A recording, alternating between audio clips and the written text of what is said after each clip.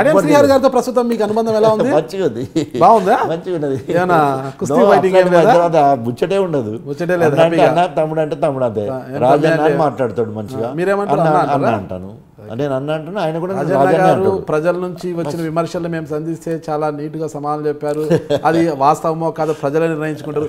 మరొకటి కూడా అంటే మేము తెలుసుకున్నాం, ఒక ప్రజాప్రతినిధిగా మీ మీద ఒక ఆరోపణ ఉన్నప్పుడు ఒక ఇది చెప్పడం మీ బాధ్యత. అంటే ఈ ప్రశ్న మీకు బాధ కలిగించవచ్చు, అడగడానికి మాకు ఇబ్బంది ఉన్నా మీకు బాధ కలిగించవచ్చు, కానీ ఒక నానుడి ఉన్నప్పుడు, దానికి ఒకటి జరుగుతున్నప్పుడు, ప్రజల్లో ఒకటి టాపిక్ ఉన్నప్పుడు దానికి మీరు ఒక మచ్చలేని నాయకుడిగా నిరూపించుకోవాలంటే చెప్పడం చాలా సంతోషం మీరు అడిగే ప్రశ్నలు. అయితే నాకు కొంత ఎజిటేషన్ ఎందుకంటే, సో ఏమి చేయకుండా, అసలు ఏమి చేయకుండా, ఏం తీసుకోకుండా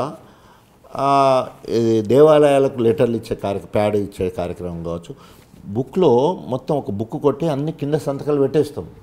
కింద సంతకం పెట్టేసి వాళ్ళు రాగానే family with 3 members, family with 5 members అని పిఎల్ కొట్టి ఇచ్చేస్తుంటారు. అంత ట్రాన్స్పరెన్సీ ఉంటుంది. ముఖ్యమంత్రి సహాయనిధికి సంబంధించింది కానీ, తర్వాత మీరన్న అంగన్వాడీ అసలు ఏమి జరగకుండా ప్రతి ఒక్కరూ, అది ఎప్పుడు వచ్చినా కూడా చెప్పిన నేను, ఓన్లీ ప్రతిపక్షంగా కడియం శ్రేయర్ ఉన్నప్పుడు, నేను కాంగ్రెస్ పార్టీ వదిలిపెట్టి ఇటు వచ్చినప్పుడు ఎవరైతే కాంగ్రెస్ పార్టీ నుంచి పోటీ చేసిన అభ్యర్థి ఉన్నాడో వాళ్ళిద్దరూ ఒక్కటైపోయి ఈ తెలంగాణ ఉద్యమకారునికి బాగా మెజార్టీతో తీసేయాలని చెప్పేసి అక్కడికి రాని పసలేని విమర్శలు, నవ్వుకునే విమర్శలు. నేనేమో ప్రజానాయకుడిగా జాతీయ స్థాయిలో అవ్వడు సార్, ప్రజావైద్యుడిగా నేను ప్రజావైద్యుడు ఎట్లా అవుతాను, ఎన్ని రకాల సేవా దృక్పథాలు, ఎన్ని రకాల కార్యక్రమాలు చేస్తే నేను ప్రజావైద్యునైతేను, దండోరా ఉద్యమానికి ఎన్ని రకాల సాయం చేసి ఉంటాను. తర్వాత నియోజకవర్గంలో చావుకు బతుకు ఇళ్ళ కోసం ఎన్ని రకాల సేవలు చేస్తే ఈ పేరు వస్తుంది. సో ఇన్ని చేస్తుంటే ఎప్పుడో ఒకరు చేసిన, అది కూడా రాజకీయ నాయకులు చేసిన విమర్శను ప్రతి దగ్గర అడిగే క్రమంతో, తర్వాత అప్పుడెప్పుడు 8-9 సంవత్సరాల విషయాలు, ముఖ్యమంత్రి అయిన తర్వాత ఇక్కడ కూడా ఆ విషయాలు చెప్పడంతో ఏమనికి అన్నీ కూడా ఈరోజు మీరు ఎంత క్లియర్గా ఆన్సర్ చేయడంతో తెలియని వారు కూడా తెలుసుకుంటారు. అంటే మా ఛానల్ ద్వారా ఉభయ రాష్ట్రాల్లోనే కాదు, ఓవర్సీస్లో కూడా తెలుగు వారందరూ కూడా తెలుసుకుంటారు. కానీ ఇలాగే ఇంకొక అపవాదు కూడా ఉంది. అది ఎందుకు వచ్చింది, అది ఏ కారణం చేత వచ్చింది ఏంటి అనేది కూడా మీ మనసు కాస్త నొప్పించినా కూడా చెప్పండి. అంటే ఇప్పుడు ఒకటి ఏంటంటే సార్, ఎస్ యూఆర్ కరెక్ట్. ఇది కొన్ని భాష నాది ఎక్కువ దేవుడి భాషలో ఉంటుంది. అంటే ఒకటి మీరు అడిగిన దాంట్లో నేనేమనుకున్నానంటే, ఎస్ ఒక్కవేళ కనుక తెలుసో తెలియక నేను మనిషినే, నేను కూడా తప్పులు చేస్తానికి అవకాశం ఉంటుంది. సో తప్పులు ఎవరు ఎక్కువ చేసినో ఎవరు తక్కువ చేసినో అనే దాని మీద ఆధారపడి ఉంటుంది. సో ఒకవేళ కనుక తప్పు చేస్తే పశ్చాత్తాపడాలా, ఇక ముందు అలాంటి తప్పులు చేయము అనాలా, ఇక ముందు గొప్పగా ప్రజల్లోకి వెళ్ళాలా. సో ఈ రకంగా పోతే మనములను మనము పునర్నిర్మించుకోవడము, లేదా మనములను మనం తీర్చిదిద్దుకోవడము, చేసిన తప్పులను ఓహో దీనివల్ల అయింది కావచ్చు. నాకు అప్పుడప్పుడు గన్పూర్ నియోజకవర్గంలో ప్రెస్ మిత్రులు ఇట్లాంటి న్యూస్ రాసినప్పుడు నేను అనుకుంటాను, ఓహో నేను ఇంకా గట్టిగా పని చేయాలా, దాన్ని పాజిటివ్గా ఆలోచించి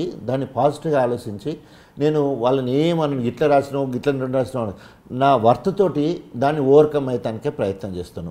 నేను విలేకరులతో ఆత్మీయ సమావేశం చేసినప్పుడుగా ఇవే షేర్ చేసుకున్నాను. ఇవాళ నాకు కనుక ఇది ర్యాంక్ రావడానికి కారణం మీరు కూడా భాగస్వామ్యమే. నేను యానన్న చిన్న తప్పు చూస్తే భూతద్దంలో పెట్టి చూసి రాసింది కదా, ఆ చిన్న తప్పు కూడా వాళ్ళు దొరకొద్దనే ఉద్దేశంతో ఇంకా దగ్గర అయి పని చేశాను. సో దీంట్లో మీ భాగస్వామ్యం ఉన్నదని చెప్పేసి వాళ్ళు గొప్పగా మాట్లాడారు. మంచి మనసుతో ఇంత ఇదిగా పోయే రాజయ్య గారి మీద ఎందుకు మరి అపవాదం వచ్చింది, ఏ కారణము? రాజయ్య గారు మద్యం ప్రియులు, శ్రీలోలుడు, ఒక ప్రముఖ హీరోయిన్తో ఒక ప్రముఖ లాడ్జ్లో ఉన్నట్టుగా తెలియడంతోనే ప్రభుత్వం, అది సోషల్ మీడియాలో హల్చల్ కూడా ప్రభుత్వము ఆయనను బర్తరఫ్ చేసింది, ముఖ్యంగా ఇదే కారణము అంటున్నారు. సో ఇంతమంటికి ఎవరు ఇలాంటి ప్రశ్న అడగలేదు. సారీ, అట్లాంటిది జీవితంలో అసలు ఇప్పుడు అది చెప్పడానికే నాకు జూప్సకరంగా ఉన్నది. సారీ, అట్లాంటి నేను సమాధానం చెప్పలేను, అట్లాంటి అభియోగం కూడా భరించలేను. సో అదంతా ప్రధాన కారణం అదే, అందుకే బర్తరఫ్ చేశారు. చాలా తప్పు ఇక అంతే. ఇక నేను అంతకంటే పాపం తగులుతుంది ఎవరన్నా కనుక అట్లాంటి విమర్శ చేసినా, క్రియేట్ చేసినా, ఇంకేమన్నా చేసేది ఉంటే వాళ్ళకు పాపం జరుగుతుంది, పురుగులు పడి చేస్తారు. నేను కనుక ఎక్కడైనా అట్లాంటిది కనుక అంటే పురుగులు కూడా చేస్తారు వాళ్ళు, నన్ను విమర్శించిన వాళ్ళు కానీ అలాంటి అభియోగం చేసిన వాళ్ళు కానీ. అలాంటి ఎక్కడ కూడా అలాంటి తప్పిదం జరగలేదు.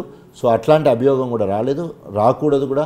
ఒకవేళ కనుక అలాంటి విమర్శలు చేసిన వాళ్ళు నిజంగా పురుగులు పడి చేస్తారు. ఒకవేళ నేనేమన్నా అట్లాంటి మీరు చేసిన అభియోగాన్ని నుండి నేను పురుగులు పడి చేస్తాను, ఇంక అంతకంటే చేసేది ఏముంది, అంతకంటే వేరే ఏం లేదు కదా. సో చాలా ఇవాళ మాట్లాడిన దాన్ని అన్నిటికంటే పెద్ద అసత్య ఆరోపణ అంటే ఇదే.